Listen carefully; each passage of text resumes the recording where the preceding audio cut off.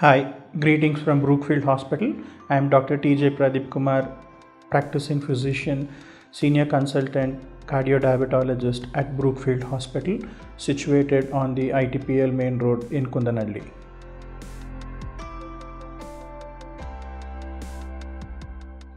Migraine is a condition which is related to vascular disorder of the blood vessels in the brain.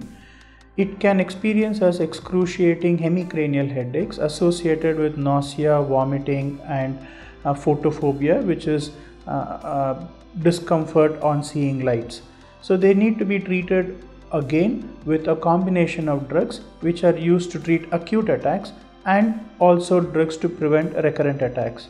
The drugs that are used to treat acute attacks are usually the 5-HT antagonists like the Sumatriptan. Along with that, we give them a combination of analgesics and anti-nausea drugs, which is a combination of Domperidone and Naproxen, which is a commonest combination that we use. But using this drug immediately reduces the intensity of the headache in a half an hour period. In case the person continues to have pain, there is no harm in taking a repeat dose of this drug within 24 hours. A second dose can be attempted. But at no given point of time do you need to repeat more than 2 drugs in a 24-hour interval.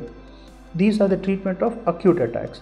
In terms of preventing these attacks on a regular basis, we use various drugs, and the neurologist and the treating physician would help you to understand the limitations of these drugs, the usage of these drugs, and the effects and side effects of these drugs. So please consult your physician or neurologist for continuous headaches which are frequent, needs to be evaluated further with imaging studies.